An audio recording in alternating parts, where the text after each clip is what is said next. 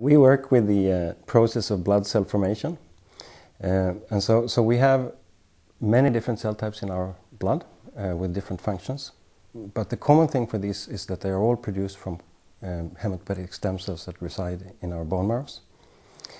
So the generation of blood cells is an ongoing process throughout our lives, and we are very interested in identifying the factors that, so how can this be that we can actually over so long time generate so many cells?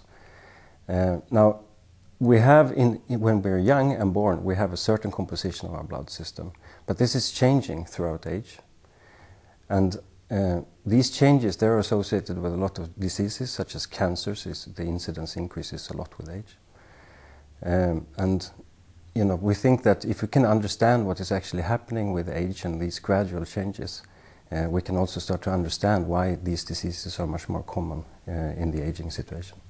Blood-forming stem cells that are located in the bone marrow are extremely rare cells. So it's only about 1 in 50,000 or 1 in 100,000 of all your bone marrow cells that actually are stem cells.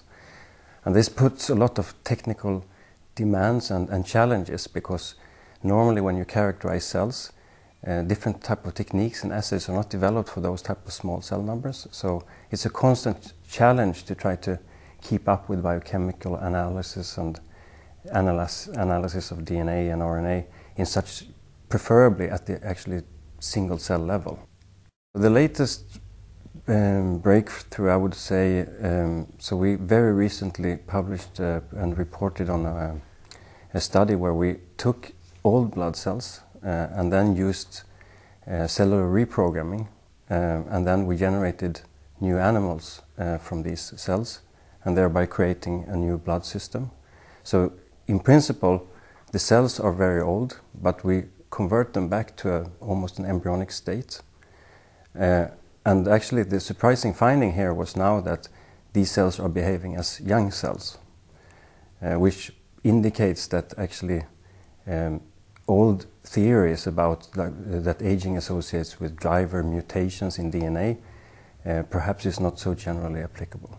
We are currently having a large ongoing project in the lab to try to find out more how blood cell formation is maintained in steady state. So in our field, a lot of results and historical data has been derived from experimental model systems that are perhaps not that physiologically relevant. And so we are trying to approach this using some new genetic tools and transgenic animals.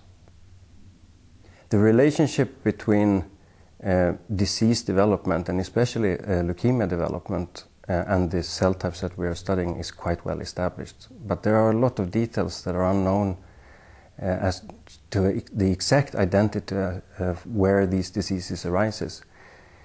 What I hope to achieve with my research is to get a clearer overview of what are actually the cells that are subjected to these lesions that eventually lead to the disease.